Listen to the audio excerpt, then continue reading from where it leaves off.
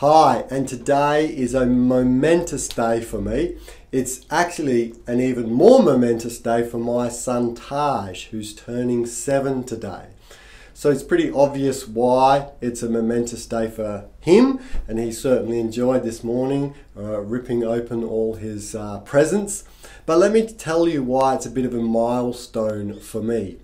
You see, Taj turns 7 today. He's my youngest, which means that all of my 3 kids are now 7 years or older. And when I had kids, I made sure that I dedicated they were my number one priority.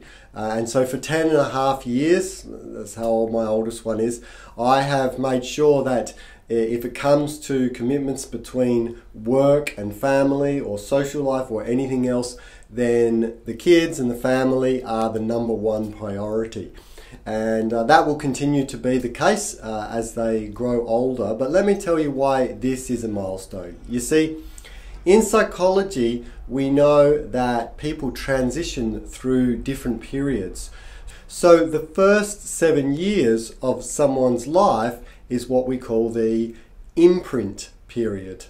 So the imprint period is where everything around us, we take on imprints of those things that we experience directly into the unconscious mind. You see, up until the age of 7, our mind doesn't do much reality checking. At the age of 7, we develop something in the mind which we call a critical faculty, and it's like a reality checker. So if you talk to someone before the age of 7 and say, you know, Father Christmas really does exist, they will just take it on surface value. It will create an imprint, and they will, at the unconscious level, just realize, yes, well, this stuff exists.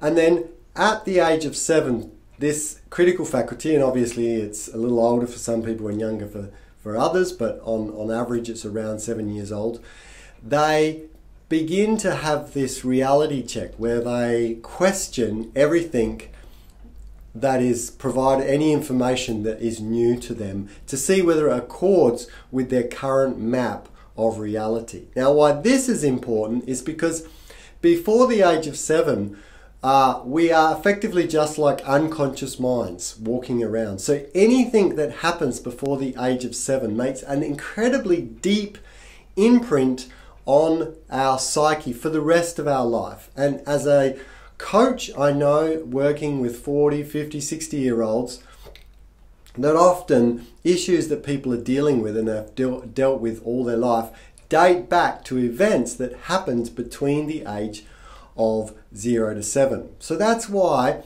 the ages of 0 to 7 are so critically important in someone's life. Now, it's not to say that if there's a trauma or a limiting decision that people have made before the age of 7, we can of course get over it in later years. But nevertheless, it creates a deep impact on us, and so to all extents, it is a responsibility of adults, ourselves, parents in particular, to try to make sure that people have the most empowering suggestions possible from the ages of 0 to 7. So that's why I've been critically careful and giving as much time as possible to upbringing my children up until the age of 7. Now, obviously I will continue to do so, but I can maybe breathe a little easier and hope that I've done a good job. So I've got 3 happy kids,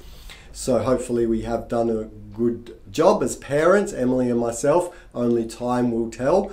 But today is that occasion where I can look back and hopefully congratulate myself on a job well done, trying to upbring our kids in the best possible way.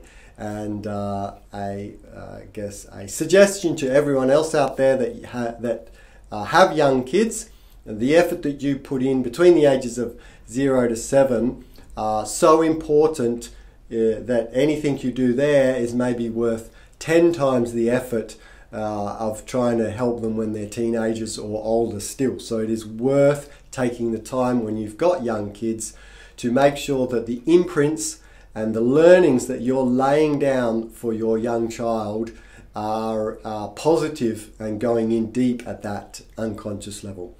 So I hope everyone else is having a great day, and I look forward to seeing you again in the next blog. Peter signing off.